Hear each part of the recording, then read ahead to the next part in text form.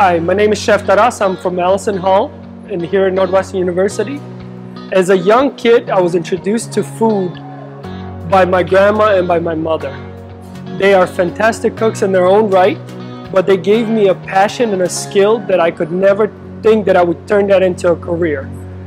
Nowadays, when I cook with my young son and he gets excited about peeling a carrot or peeling a cucumber or mixing a freshly ground beef mixture for a meatloaf, I see that passion that I saw in myself when I was young.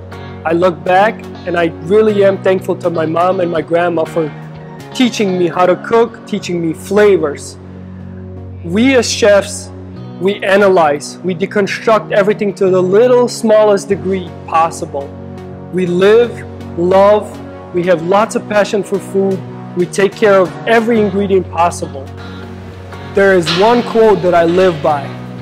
A chef must think like a scientist, organize like an accountant, inspire and motivate like a warrior, move like a track star, plate like an artist, and mostly cook like a grandma.